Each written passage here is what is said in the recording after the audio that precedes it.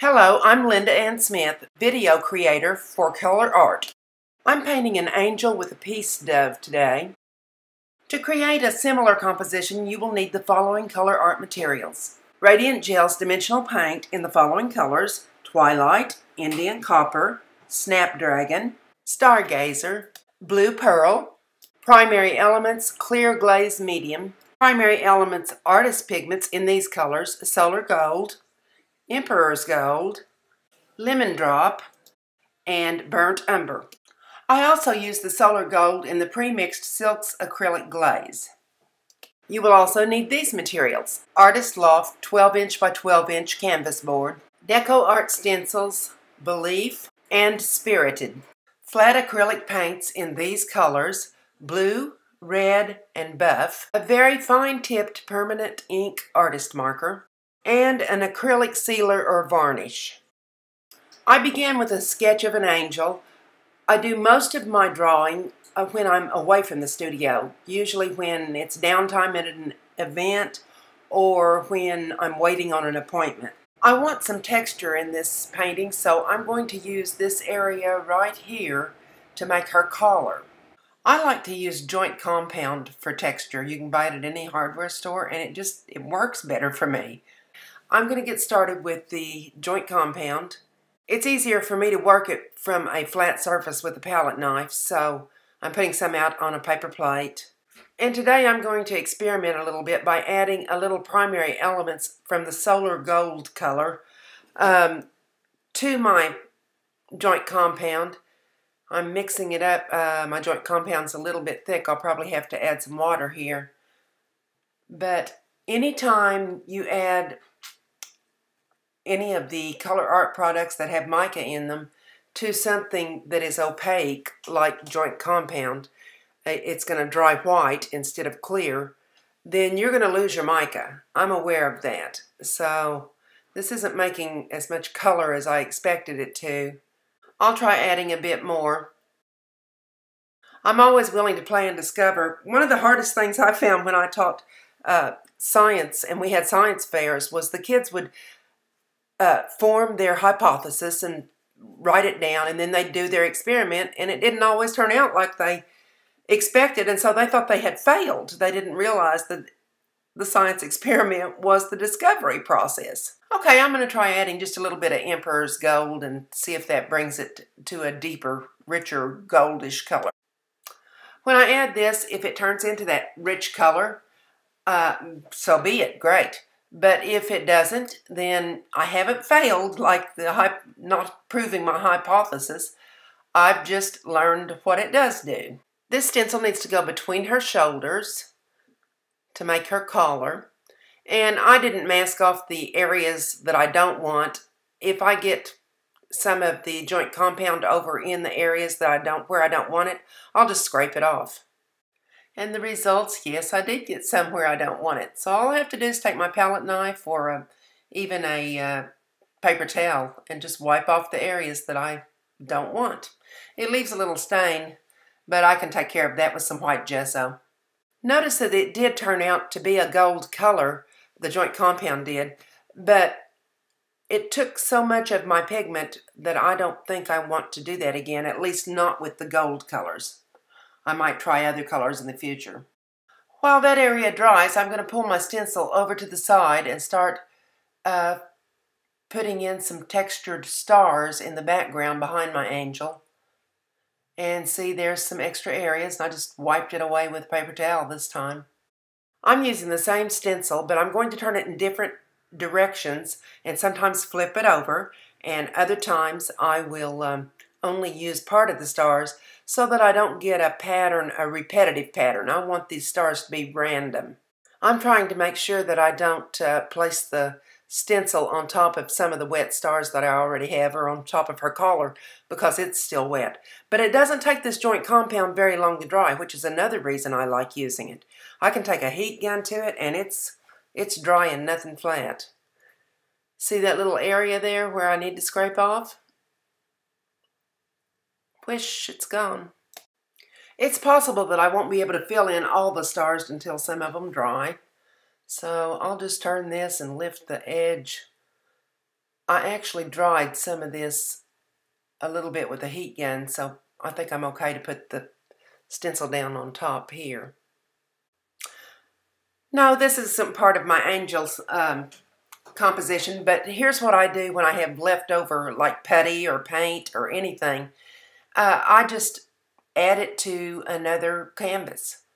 I usually work on more than one canvas at a time. That's the reason a lot of times I have to edit my videos, is because I'm working on 2, maybe 3 canvases at one time.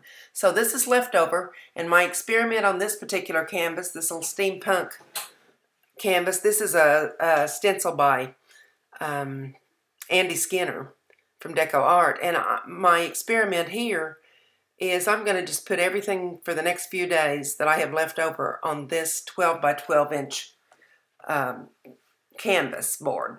This joint compound was left over from the angel, and I'm not about to waste it. And sometime in the future, you'll probably see a very sketchy video about this canvas. Going back to my angel, I have some white gesso that I'm going to clean up some of the areas with, kind of paint in things where I smeared and painted under. The nice thing about white gesso is I can still see through it if I don't put it too thick. I can see through it to see my lines in my sketch, and I don't want to lose those lines. But I do want them to be very pale, so that's another reason I'm putting the gesso on. This was a pre-gessoed canvas, but another layer of gesso never hurts. This is an ongoing process that I'll be doing every once in a while. Every time I make a smear, I'll come back and fix it with gesso. When you make a mistake, you don't have to throw the canvas away. Just learn to fix it or change it. Okay, we'll go to a little color theory now. You're always hearing don't mix colors that are straight across from each other on the color wheel because you're going to get mud. Well, that might be true if you mix equal amounts. But if you're trying to tone down a color, like I was trying to tone down the twilight color, I didn't want it a bright blue. So I used Indian copper, which is kind of an orangish color, and mixed with it, and I didn't mix them in equal amounts. I just used it to tone down the blues that were very bright in the twilight color. You can get a lot of mileage out of just a few paints if you know your color theory. You can see here that I'm getting a lot of variegation in the colors, and that's really what I wanted in this nighttime sky. I wanted it to be interesting. I decided to go over on top of the stars. I was kind of avoiding them at first, but I decided that going on top of them, later I can come back and hit them maybe with some of that, some of the Indian copper that I mixed with the twilight, or perhaps another color, maybe a solar gold, an emperor's gold. I'm not sure yet what I want to do with the stars, but I do know that I want a dark background, and I don't want to waste time going around each individual star. And another possibility is I don't have to highlight those stars at all. They're in the background, and it's picking up the paint, the joint compound's picking up the paint differently than the gessoed canvas, so I might not have to do anything to them at all.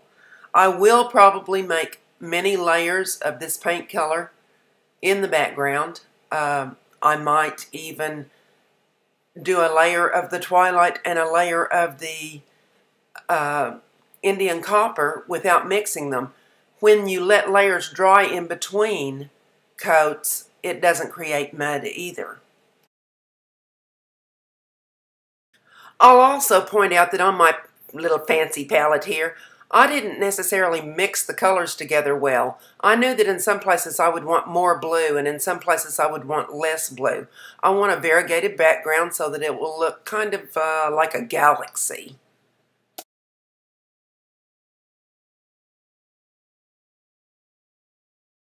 My first layer's dry now, so let's play with some of that layering. I'm coming back in with some of the Indian copper color, going over what was already there. Because in some areas I feel like I let my paint mixture go a little bit too much towards the twilight, towards the brighter blue. So I'm just coming back. I'm just doing more. Just layer upon layer upon layer makes it rich and pretty. Sometimes when you're in the mode of creativity, you just kind of forget everything.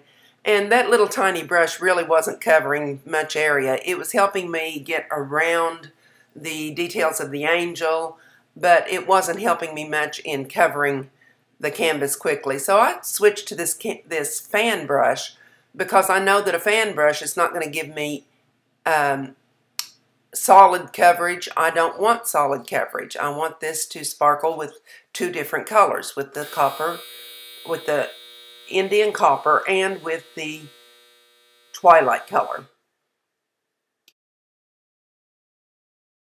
After adding about 3 layers, I'm getting much closer to that deep, rich, darker background color that I want. I want the background color to be dark so that the angel will come forward. I also am going to make her hair somewhat dark because she has a halo in it, and I want that to sparkle. So you have to think again about your lights against your darks as you're painting. I won't go as dark in her hair as I have with this background, but with the shimmery colors, it depends on which way you turn the canvas as to whether they're light or dark sometimes anyway. One of the things that I forgot to mention earlier is that these are dimensional paints that I'm using, and I didn't really want too much dimensional paint in here, so I have thinned them down with a little bit of medium, the primary elements medium, and a little bit of water. To prevent flaking, it's better to add medium than water. So I turned a dimensional paint into just a regular shimmering acrylic paint. Most of the edges in this painting are what you call hard edge, but I will have some softer edges when I get to her face. The soft edges are made by combining wet into wet, by putting a wet layer into a wet layer of paint and letting them smooth out together. Sometimes you use a brush to do that. Sometimes, like in watercolor, you just let them flow together. But it's good to have both kinds of edges in a painting. You really need to watch your edges. You need to watch where they come together. You need to watch how the colors join. And once I learned that in painting, about watching my edges, my paintings drastically improved. I'm going around the edges now and in between some of the stars with Snapdragon. And just like the other paints, I've made this thinner so that it's not a dimensional paint anymore. And I really like the way these are combining, and I like it. I like the background. And now I'm going to use Lemon Drop primary elements and Burnt Umber primary elements to mix with the clear glaze medium. I'm making quite a mess out of this palette, but I'll have both of these colors mixed and ready and available to work with. I'm starting with a layer of Lemon Drop, which is a very light, lovely yellow. But I'm wanting that halo to show up, so I know that I'm going to be darkening this later with another color, and I'll try the Burnt Umber and see what happens. Okay, hair's done, but here's a little surprise I didn't really expect. When I mixed the lemon yellow with the Burnt Umber color, I got a greenish tint. I don't think I was aware from painting with other kinds of paints that Burnt Umber had so much blue in it, because the blue and the yellow, it obviously has to have blue because the blue and the yellow went together and made the greenish tint. But I think I can use this for darkening around her face. I'm going to go ahead with it because it darkens the hair, and if I don't like it, I'll gesso over it and fix it later. We'll see what happens. Here's my little green-haired angel, but I think she's going to work out just fine because I'm going to add some of the primary elements Solar Gold to her hair. And this is what it looks like once the Solar Gold was added. Much happier with it, but still it's a little too light to make that halo really glow when I add the gold there. I'm afraid that two golds together won't make the halo very important. So I'm going to darken it. To let her hair dry a bit, I've moved away from it, and I'm going to fill in the dress with Stargazer silks. When you're using silks, you need to remember that they're a glaze. They're see-through.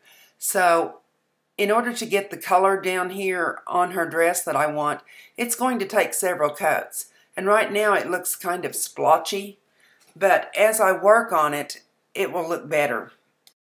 Because I'm going to add several layers to this as it dries. As I put the neck on, it formed a little collar around her neck, which I don't think you can see very well right here, but I think later on you'll be able to see it. And I really liked where that thickness built up around her neck. If you aren't willing to paint dangerously, you might want to put a color under the dress before you glaze over it with this blue. I paint dangerously. So I'm going to use some Blue Pearls Silks acrylic glazes. This is really a cool glaze, but again, it's transparent. But I'm going to mix it right in with this wet Stargazer color. And as I brush over this, what I'm trying to achieve is that it would show little folds, that the lines that it leaves in not going down in a smooth, flat, opaque surface would appear to be little folds in her gown. One of the advantages of using acrylic paint is that they dry very, very fast, and especially these ColourArte products seem to. So I can let the gown dry, and the hair's ready now for some more work. So I'm going back up to the hair, and I'm going to add something to give her a little bit of a red-headed touch. Because if I add some of the copper from the background that I put in, that'll give it a wholeness, a feeling of holding together. So I'm going back to this Indian copper, and I'm going to add some touches of the Indian copper into her hair. Did I mention that I come from a red-headed family and I've always wished that I had red hair? It just doesn't work for me. Not only does this darken the hair, but it gives it another layer of color, and I'm not too unhappy with that green shadow around her face now. It's probably not the best choice. I might make another choice next time, but it works. It's going to be okay. I don't think you're going to notice any green on it when I get finished. When I finish this, I'll add another Stargazer layer to her dress, and then I'll start her face tones. Now, I'm not going to use shimmery paint for her face. I'm going to use just regular acrylic paints, and I've found that if I mix some yellow with some red and add to that either a buff or a whitish color, that I come up with a skin tone that I can work with. I want her skin tone to be very, very pale. So I'm mixing a very pale color, and it wasn't quite pale enough for me, so I went back and mixed a little bit more of the buff in. And I'll paint over her entire face with this color. And then I'll move down to the hands and work on them. The more color I put around the dove, the more it's going to show up. And here I'm adding even another layer of the Stargazer. I'll have a lot of layers of Stargazer on her dress before I finish. Her face dried in the time that I used to fill in the Stargazer on her dress, and so now I mixed even a lighter buff color with that same group of paints to make the forehead and the nose, bring out the cheeks a little bit. I'll add a little rouge. I'll add a little more pink to this color to add a little rouge to her face, and her face will look almost finished. I'm going in now with just light touches of the Stargazer color to accent her eyes and nose area.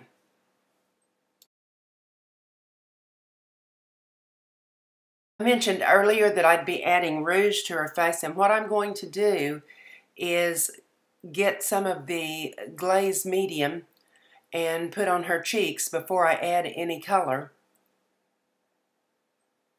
And that's what I'm doing right here. Using two of the colors that I mixed for her skin tones, I used a very small amount of red and a larger amount of the buff color to make a really soft pink. I just want a tint on her cheeks. And this is going right into that still wet glaze medium. Doing it this way, putting it into the wet glaze medium, gives me soft edges.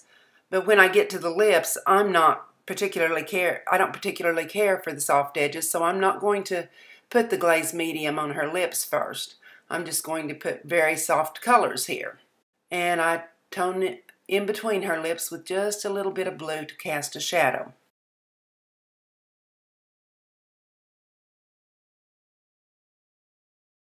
Now I'm hitting the bird wings, well, the entire bird actually, with some more of the white gesso to really make that a stark, different color from the background.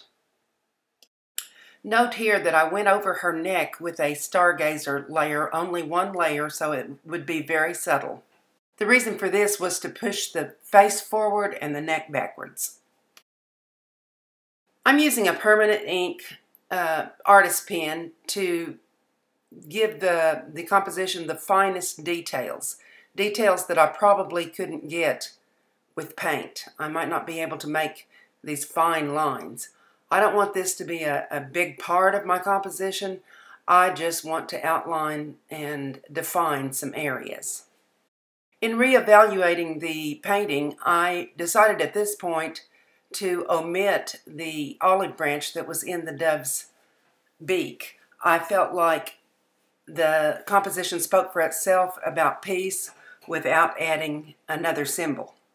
Also, please note that the paint was completely dry before I started using the ink. I don't want to get paint clogged into my pens, so always make sure that they're perfectly dry before you start using them on top of paint. Now I'm using the Blue Pearls Radiant Gels to paint in the dove. If I left him that flat white gesso, he didn't look like he was part of the composition that belonged there. He needed some shimmer to make him come alive with the rest of the painting. It's possible I could have painted him a flat color like I did her face, but this seemed to be the right choice. To embellish the angel's garment, I opted to use the Silk's acrylic glaze because it's also in the Solar Gold, and I'm not mixing it myself because this is already mixed perfectly. It's going to leave a shimmer of gold that I can still kind of see through to give it that angelic look. Once I finish the collar, I go to her sleeves and add some embellishment of gold there also. Some of the last little touch-ups include going back to her hair and adding some little curls, defining some of the curls that are already there. And when that's finished, I'm back to the Solar Gold because I want to put that Solar Gold right over the white this time. I think that this Solar Gold in the Silk's acrylic glaze will cause her halo to be much lighter since I'm putting it over white. Maybe not much lighter, but somewhat lighter, and give it that extra sparkle that I want for the halo. And now I'm really happy with the decision I made to use the Solar Gold in her halo and to darken her hair a little bit as I did earlier, because this is just exactly what I want. Another decision I made at this point after painting the Solar Gold into the halo was that I didn't want to do something different to the background stars. I like them just as they are. They show up, but they don't take over the composition. If you'd like to see more of my videos, I'd appreciate it if you would reach down to the bottom and hit the subscribe button. Also, the thumbs up button is there. I'd appreciate any comments or sharing that you do of this video. Be sure to go to ColourArte.com where there's blogs and products, and they have something new on their blog every single day. I'll list both my channel and the ColourArte channel in the comments below the video. Thank you for watching.